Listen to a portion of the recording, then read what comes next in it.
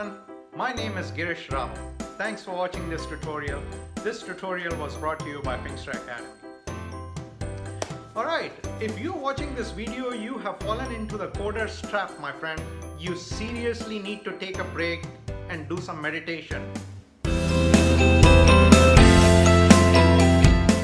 Eat some fruits.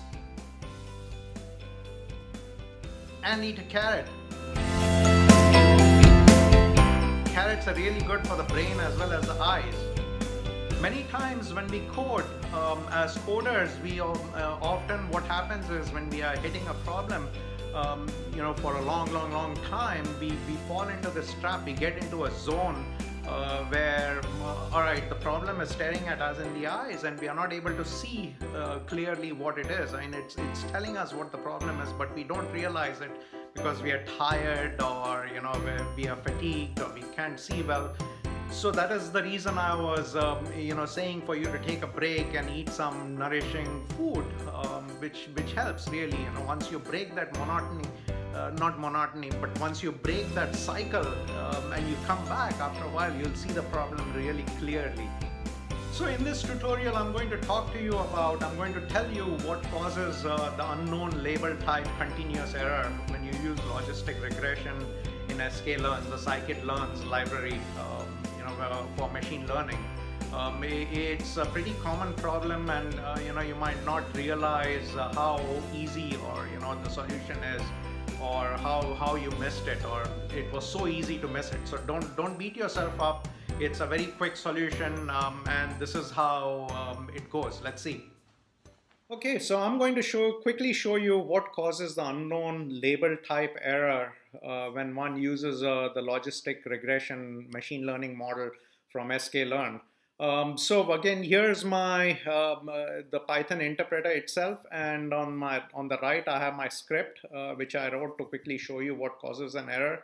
So just to give you a heads up, it is this line that we use for the y variable that causes an error. And I'll cut and paste it, and I'll show you how line by line, when that error occurs. So let's do that.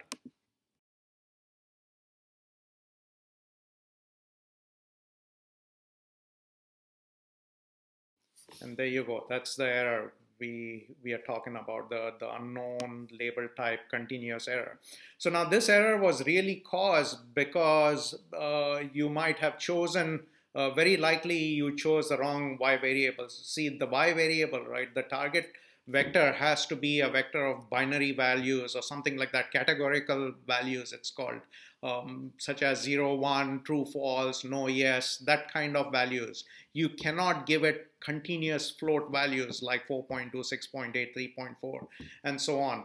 So how do we fix this? The easy fix is, let's say, just for this example, this is a simple example for illustrative purpose only, to show you how to get rid of an error, of that particular error. So I'll uncomment this and I'll comment it with the correct way to send it in, and it should fix that. So here you go.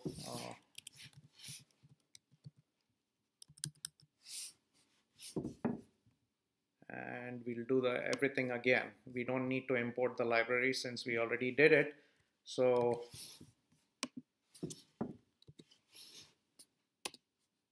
and there you go. It printed the answer 3 and 4 for my unknown x variables, which is 4.8, 6.4, and so on.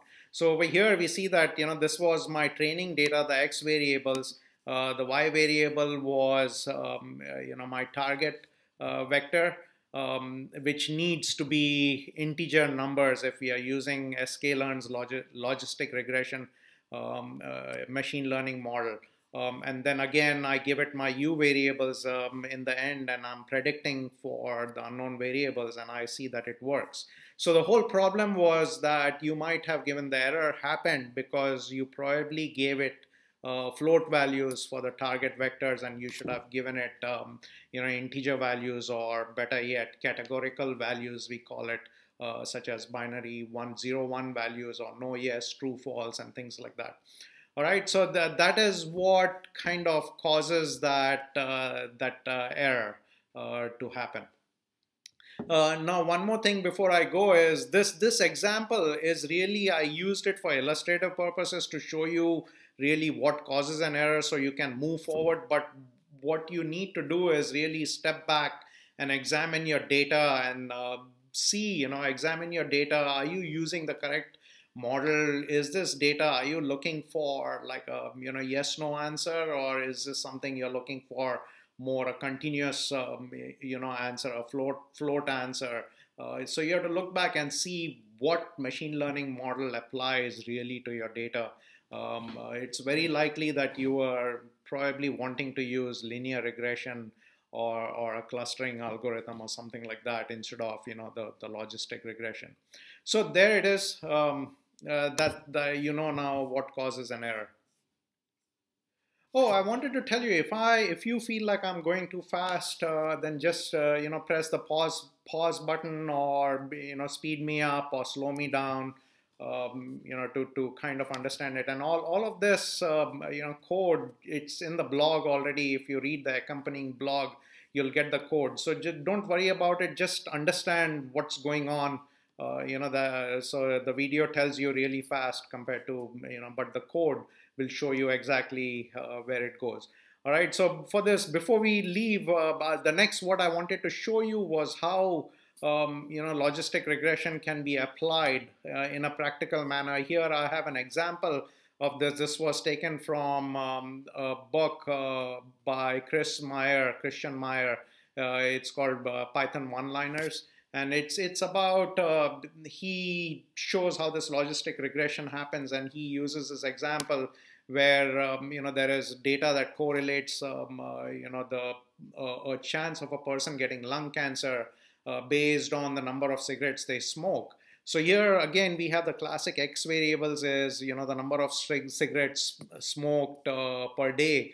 And then you have, the outcome of, when there's 0 cigarettes smoked per day, the outcome is no, the person doesn't have lung cancer. 10 is still no. 15 is yes, they have a lung cancer. They smoke 60 cigarettes per day, definitely yes, lung cancer. 90 cigarettes, oh my God, what do you think? Yep, definitely lung cancer. So that's the training data, that's the target vector. And then this is the unknown.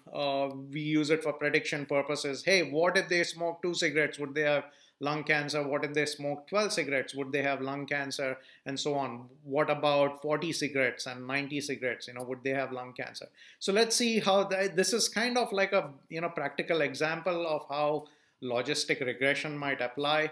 So let's see how this works. So again, cut and paste everything.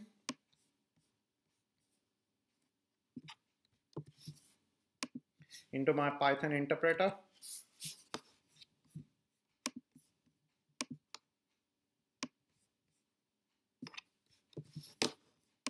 Don't worry, this all of this is available in the blog, so you can just use it from there.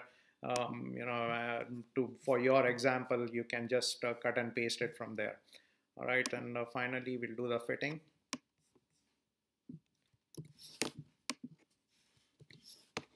And you see how it correlates. So for 2, no, definitely. For 2 cigarettes per day, no, you won't have lung cancer. I'm not saying smoke 2 cigarettes or so on. And then, for 12 cigarettes, still no lung cancer.